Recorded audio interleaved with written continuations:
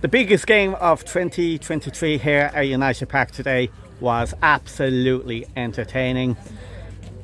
End-to-end goals. Mick, how do you sum it up? Just delighted for the boys. Well deserved. They've been a group of lads who we've had since they were under 8, under 9. They've had some good results over the years. This is right up there now with the best. I think it's been coming.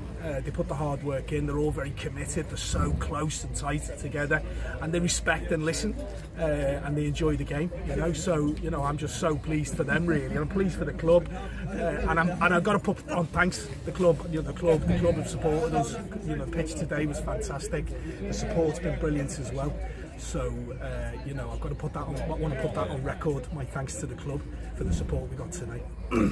And going 1-0 down, the thing was he kept believing in it. I know the first half was very tough. I know we had chances, but Two Mile Borris was always dangerous. But once that belief kept going, it was rewarded when we got the penalty and Simeon put it away. Yeah, absolutely. They were a team that played a particular style. Look, it got Ireland into a quarter-final of a World Cup. They play it big. They play the long ball in over the top. But we got sucked into that a little bit. But we played football. And as far as I'm concerned, they had a fantastic goalkeeper. We had a couple of chances. He made some absolutely fantastic saves. I thought he was superb, but I thought overall, the best team won. But one thing I'm going to say now, I'm going to bring Peter into this. The dying minutes of normal time, the injury time, going 2-1 up, captain's goal. Describe it. Oh yeah, when I scored, I thought that was it, but then about 2 minutes later they go down and score. I couldn't believe it then. And everyone just running over to the corner flag, to the supporters, getting mobbed by them. That was absolute epic stuff. Oh yeah, the supporters were great for us today. They really pushed us on those dying minutes. I scored there and just to say, Kenny, the bravery for that goal as well. I mean, that guy, there's a shirt in there. It's claret. It's not white anymore. It's claret, and that's typical of Peter. The bravery he shows when he's on the pitch. And then Two Mile Borris equalised after going 2-1 up, and with the last kick of the game, and you think to yourself, oh no, this will put them on the ascendancy. But thankfully the lads regrouped, got it going in extra time, and then Jacko chipped in with the third, and then Shane to wrap it up at the end.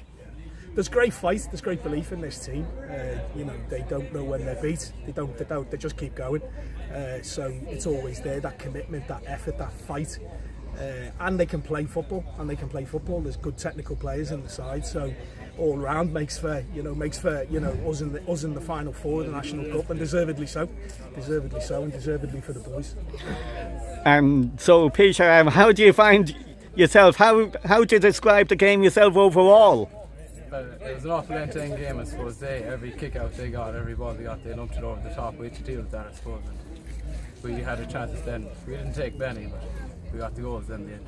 I know you've a lot of under-17 games to catch up on now. I know you were very unlucky last weekend in the Connacht Cup semi-final against Salthill Devon, but there's under-17 games to catch on. You'll be getting a lot of game practice in now, but the semi-final of this competition, you'll be looking forward to it. Oh yeah, absolutely. I think we were playing I forget who Lords in Dublin. Lords Celtic, they're based in Crumlin. Yeah, so we're looking forward to that, and it's a trip out.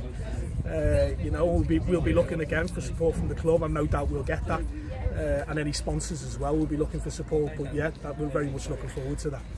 Well, at the moment the club is on the crest of a wave. We've two young adults teams doing well. The juniors, as you saw last night, had a great win. There's players coming through, and then this run is actually putting this particular group into the shop window as possible players to be brought into adult football later on in the year. Absolutely.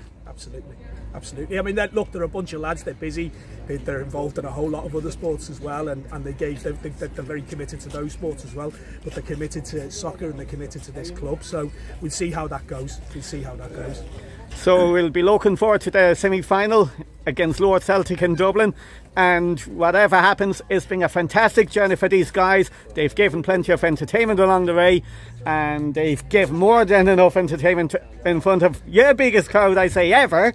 And I say the challenge is to transfer into the semi-final and get everyone in the club right behind you. Absolutely, that's what we're hoping for, and I've no doubt that's what will happen. Thank you very much. Thanks, Kelly. Thanks. Well done, P. Well done, buddy. The biggest game of 2023 here at United Park today was absolutely entertaining. End-to-end goals. Mick, how do you sum it up? Just delighted for the boys. Well deserved. They've been a group of lads who we've had since they were under 8, under 9. They've had some good results over the years. This is right up there now with the best. I think it's been coming. They put the hard work in. They're all very committed. They're so close and tight together, and they respect and listen, and they enjoy the game. You know, so I'm just so pleased for them, really. And I'm pleased for the club, and I've got to put on thanks the club. The club have supported us. The pitch today was fantastic. The support's been brilliant as well. So I've got to put that on. I want to put that on record. My thanks to the club for the support we got today. And going 1-0 down, the thing was he kept believing in it. I know the first half was very tough. I know we had chances, but Two Mile Borris were always dangerous. But once that belief kept going,